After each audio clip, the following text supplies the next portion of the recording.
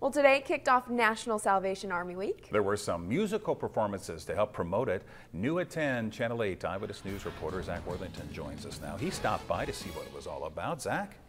That's right. A concert was held to promote National Salvation Army Week and also to help restock their food pantry before school is out for summer.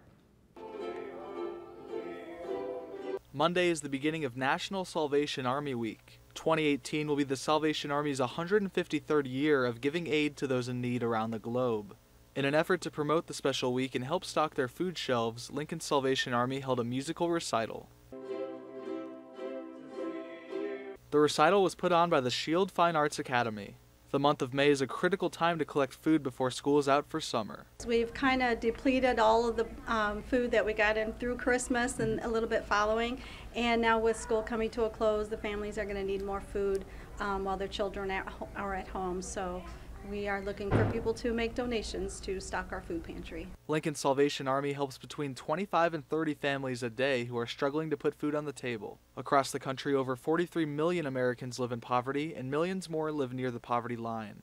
Major Susan Anderson says this isn't the only event planned for the special week ahead.